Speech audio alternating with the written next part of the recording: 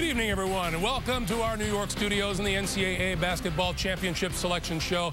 I'm Greg Gumbel. Once again, this year's tournament features a field of 68 teams, the first 4 in Dayton, and the full tournament coverage on 4 networks: CBS, TBS, TNT, and True TV. It all culminates in New Orleans with the national championship game on CBS for the 31st consecutive year. The NCAA tournament encompasses the entire country. Here are the 14 cities across the nation where this year's games will be played.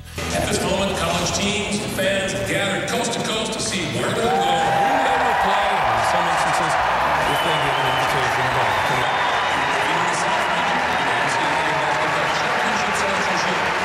go. Also, in the South region, Iowa State, the Cyclone. In the South region.